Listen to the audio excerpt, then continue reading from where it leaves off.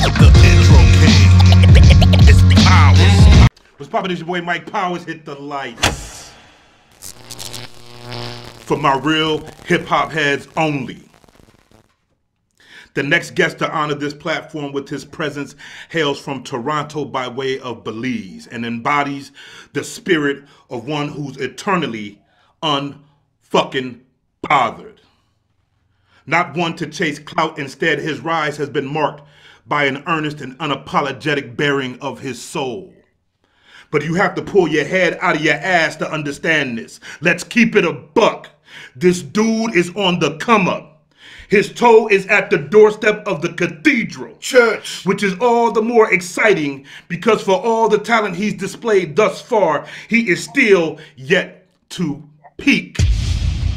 He has graced this culture by collaborating with the likes of Lord Juco, Finn, Flea Lord, Future Wave, Recognize Ali, Ito, Este Nac, Riggs, UFO Thieve, Raz Fresco, Danielson, Farmer Beats, Benny the Butcher, Bozak Morris, Conway the Machine, and more is on the way.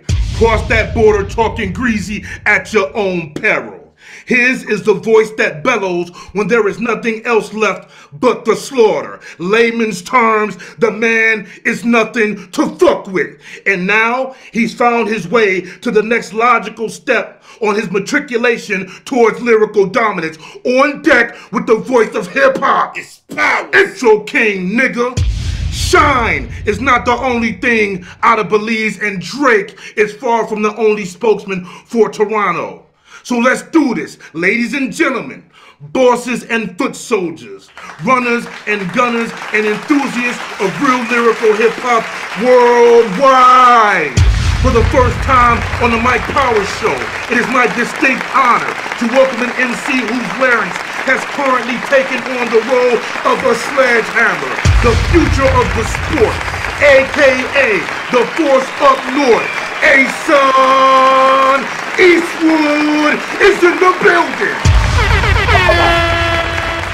And I baptize you in the name of Tom. I love that, man. Yes. Yeah! But hey, you got Merciless over here, excited over here, man. Woo. Hey. I see you, man. I feel like I'm about to go fucking wrestle for the whole heavyweight championship. No intercontinental title. I'm going for the chip. It's my distinct honor, like I said in the intro, to have you on, talking to you for over a year, like I'm gonna get you on. Timing is everything. And glad to see you grow in that time that it took me to get you on here. So let's go ahead and get right into it. You got elegant spit. But the way you project is assertive. Not overly aggressive, but definitely you put your chest in it. Has that always been your style, or did that kind of evolve? I think it evolved. It evolved. I always was like, I was always a finesse. I talk fly shit. I've been fly. To be honest with you, I've been fly. I've been so fly to the unseen eye that right now my fucking socks and boxes match the jacket I'm wearing. That's how unseeingly fly I've been. So my style has always been fly. So like I had more of a calm voice, but I think since the 2016 rolled around and I reintroduced myself to the game, that spirit's been in me. And a lot of my people, you won't know this brother, but out here there's this brother Chops. Rest in peace. Actually, his birthday is tomorrow. Rest in peace, my brother. He wanted this so badly. And since he passed, people say his spirit has been a part of me. And I think that's where it comes from. Just all from here, right from the fucking gut. You talk about fashion. That's like later on down on my list, but let's go ahead and get to it right now. Let's go. Where you get your sense of fashion from? I think it starts with my father. My pops, very fly, especially being from Belize and coming out here to North America at a young age, maybe 21. He always just had the new shit. He always loved new kicks. He had me in new kicks for the most part. I think it's him. Like, he always smelling good. He's the type of dude that I always had cologne. I was a big kid, so he's like, yo, you can't be a big dude and smell bad, you know. And my pops loves shopping. Like, we always took our trips to New York, took our trips to Florida, Jacksonville, took our trips to Texas. We took mad trips all over the states. And in the era that I grew up in, internet shopping was not a possibility. So you had to go to the places to get the shit. Yeah. I had to go to New York to get some Gerbo shit. I had to go to New York to get some Woo Wear shit. I had to go to New York to get some Avarex. Wait, did y'all hear what he said? He said Woo Wear, right? He said Mérite Francois Gerbo. You know what I mean? Yeah. All that. So when I was young, before I came of age to purchase it myself, there's always a limit. Like, yo, you get one pair of kicks. That would be for the whole year, you know? We go to New York before school starts. And being that, I was decisive, you know, and he would stunt. Like, he would get his shit. And I'd look at him and be like, all right, I need to stunt, you know, with my maybe $60 kicks, you know, 100 would be too much. You know, I had to get these jeans, you know, so. Right now you're doing too much. I mean, when I went on your IG, I think we could probably maybe get back into this later. You're doing too much. I turn on your IG and I see all the fits. I look at the videos. I see the matching kicks. I see the stuff with your name on it. Was you at the Louis store? What's that? Were you at the Louis store? I was on your IG. And you were sitting there, and you said I go to where like directly to the source. It looked like you were sitting in the Louis store on some steps. That was a Louis store. Yeah. I went to Paris, and we went to what's the fucking the street? Well, there's this main street, some French word. It ain't the Champs-Élysées, is it? The Champs-Élysées. Okay. So boom, we're there, and wifey needed a bag. And when we said wifey needed a bag, they brought the fucking champagne. I was like, all right, I need some shit too. And you know, we went there and we're sitting down. They put out the white gloves. They touch everything with finesse, like, you know, finessings. You know, everything lightly precise. You know, we had to do that. I went to Cartier, got my Cartier lenses. You know, this is the type of lifestyle. This is before rap. This had nothing to do with rap. So, you know, I'm a businessman. I love getting bread, and that's probably why I never rapped in the first place. Not to say it's only for bread, but if I'm going to put my quality time into it, I have to see that there's potential, because I'm not in the age where I could play. That's a win, right? When you take your girl to Paris, right, to the Louis store, right? You done closed the deal once again. Right. The video for Shots Fired, right? You see Falcon on stage at the beginning, right? Right. Okay, you see Falcon on stage, and then you hear shots. As the thing go, me and Monk link up again, and we do a tune with them called Bodies. I want to go on that song. Yo, I want to go on that song. Yo, stop the focus. Yo, get down. You was there when Daniel's son was up at the front door and the incident happened? I was there. Because I spoke to Daniel about this when I interviewed him. Talk to me about the incident from your perspective. That's something that's a little touchy for me, because I come from first off, that situation could have been, a lot of different things could have happened on that situation. I don't like to talk about it because it feels like glorification to me. I had a lot of people in that building that mattered to me. I had a lot of things on me that could have changed a lot of life differently in so many ways. And I was on the stage. I was actually behind Falcon Crest, and I watched a lot of people dive back there. And I take responsibility. Now, when we leave that place, and you know, people take pictures, and Toronto News got a hold of it and said, "Yo, Asun Eastwood, Daniel's son, Cypher Soze, had a show that was shot up," and they put that on Toronto News. I don't like that. So I get confronted by the people where I'm from, and say, "Yo, Asun Eastwood, who are you? What are you doing now? Are you 1 foot in the street or are you 1 foot out? Because you can't have this type of shit and be this type of shit. You got to make decisions." So it was a good thing at the same time, because it made me wake up in certain aspects, but I really don't like talking about it. Do you feel like you're a part of this lyrical resurgence, but being in Canada, or do y'all tend to feel that you are apart from the scene? You know what I mean? Is it a separation? Do you feel like you feel a part of it? You feel embraced by the New York side? I feel embraced by certain brothers. You know what? I think Toronto, we've always had this chip on our shoulder because we are so similar to New York in a certain way where, you know, cold, metropolitan, um, and West Indian, like very, very Jamaican influenced over here. So, you know, the dancehall, the reggae, that kind of influences hip hop, especially that mentality, that battle mentality, that put on a show, that fucking wagwan. Like you can't fuck with us. You can't fuck with us. Like, you know, I think that's a similarity, but we don't get accepted the same way earlier. But now I think with this new wave, that Griselda, I think we're early. Like Danielson been rapping like this for like since 2010, you know, and putting shit out that it meets the wave. You can't not include us. Can't not include y'all. And I seen all those brothers like the Rome Streets.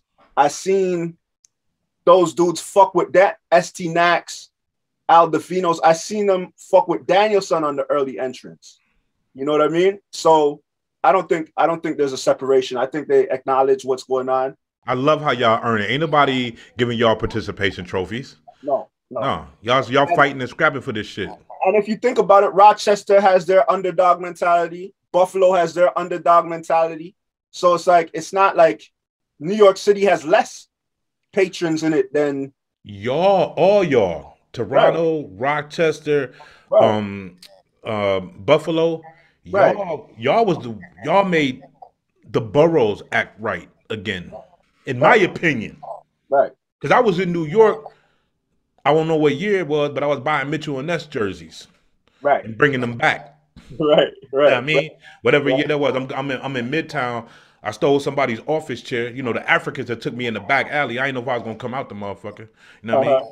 And I come out with a garbage bag. Me and my girl, she got a guy. We stole a chair and we wheeling it down. You know what I mean? Broadway. Right. And but Hot 97 was playing snap music, like. Lean with it, rock with that. I listened to the radio for hours, and they didn't hear nothing New York. I almost broke down, started crying when I was in New York. I'm sitting here in the Mecca, and I'm not hearing none of y'all music. So y'all is the ones, in my opinion, that told the boroughs, "Nigga, we back. Y'all, it's okay to rap again." Right. And you know what? I think that starts for us right here in Toronto, because at the end of the day, yo, salute to Drake's and salute to Tory Lanez. Those. They open up doors for us to be seen, right? To be scouted. But like, we got the same shit too.